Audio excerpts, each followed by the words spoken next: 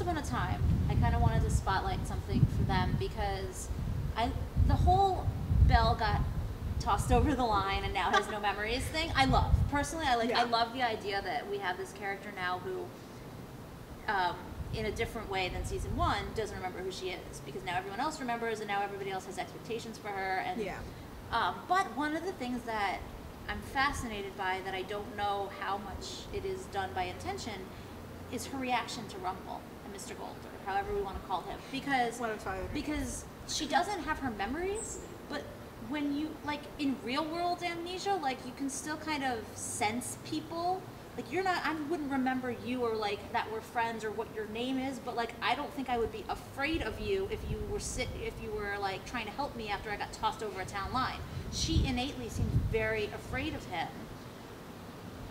You could make the argument that it's because she saw him go after Hook. You could make the argument that, and I absolutely agree that this latter part is true, that when he's then creepily in her bedside, then that's when you'd be afraid. But, like, the initial, like, hesitation and the backing away was really curious to me, because that to me says a lot about the true love aspect of Belle and Rumple. Like, if he's her beast and, like, she's supposed to be able to see who's inside of him no matter what and everything, like, it's just the fact that she's so afraid of him for it feels like it has to be more than just dramatic stakes. Like, if they're just, and I don't know how much it is on the page them saying that to her versus her, Emily's portrayal and saying, like, I'm going to go a little bit bigger with my fear, and I'm going to go a little bit bigger with my just unsureness of my surroundings in general. But, like, that to me is something that I'm really interested to see if and how they play out on that other level, because it's not really just about him or her getting her memories back or him proving to her, who he is and why they were together. Or it to me, it's like, if there's something else in there, like, you're inherently afraid of this guy, does that mean that then, are you trying to rewrite Beauty and the Beast? Do you know what I'm saying? Yeah. Like, because in this world, he is her beast. Like, he's not the beast the way that we grew up with Disney's Beauty and the Beast. But, like, it's an interesting experiment versus, which fairy tale characters are really going to be meant to be like Snow and Prince Charming in every other incarnation and in Once Upon a Time, or can we play with some of these people or not, and they've already mixed characters, of course, so I don't feel like that's completely off the table.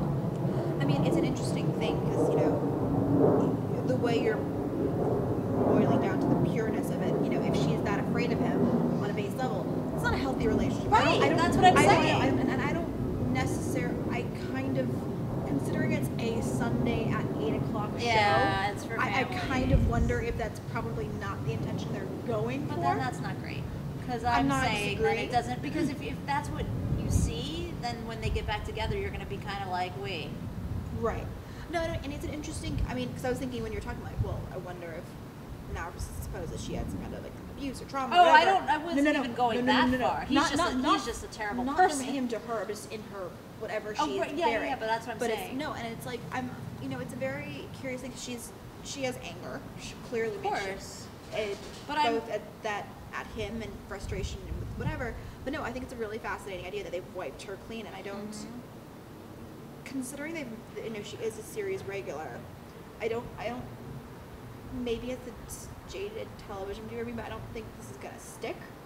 No, I don't either, but I think it'll be interesting to see what it does to them going forward. Yeah, because the amnesia might not stick, but the behavior that was experienced, that he's going to remember how she reacted to him, and she may remember when she gets her memories back how she felt, and that may bring things up. It's going to be interesting, though, because, he, as of where we're at now, at least, he's very much of the mindset that, she is still his protector. But he's also going... Not disagreeing. Well, okay, but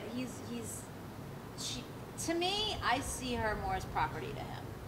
And so that's also a different dynamic in a relationship, but he's also going away to go find his son. Right. And I think that leaves her room with Hook to potentially, because she doesn't know to be afraid of Hook, and inherently she's not afraid of Hook because of what she's seen at that town line, it seems like he's the victim in that situation.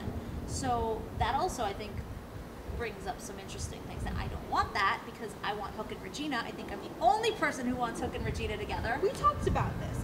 Well, up on sets. Yeah, but in the mass internet world, I think everyone wants him with Emma. Yes, and because I think and also, and because Emma. people just are so anti-Regina because she's so terrible, and listen, the characters are very mean. But I like the dynamic that comes when you team those kinds of manipulative people up together anyway. Oh, that'd be fun. That's great. So all I'm saying is but that's the kind of level I watch TV on, is this it's subtext and it's you're looking at everything, and it's like, if you're an actor and you're making a choice to play a scene that way, I assume there's a reason. Right. And so in my mind, I'm thinking, well, is your reason that she really, she may love him, but underneath that love there may be a fear, and there may be a sense of, I'm settling for him, but I'm also kind of aware that he's not the best, even when he's not being mean to me, but he's not a good guy. No, I mean, I don't think, I wouldn't read it as settling, but I think that even when maybe the wrong word. But I think even when she was bound, she had to have memories. I think even if she loved him and trusted him, I think there would always be a fear, because she knew the kind of man he could be. He's not. Yeah, you would hope so. You would think an intelligent woman would be not turning a blinder on to that.